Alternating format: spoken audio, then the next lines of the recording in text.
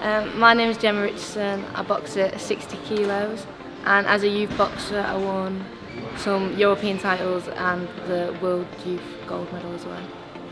I was over the moon to win the bronze at that tournament, as it was my first senior tournament. So it was obviously against a lot of older women, more experience. It was my first time at the weight, and I came across a really good girl, and it was a great experience. So to bring home a medal for my first senior tournament was just amazing. I'd go into the semi-final more confident against the Finland girl who I boxed, and hopefully have a different outcome if I did that. So hopefully I'd like to achieve just the next tournament I go to, hopefully get a medal, hopefully be a gold one, and just get experience as a senior boxer, travelling as many bouts as I can, and hopefully the Commonwealths would be a big goal of mine in the next 1 to 2 years.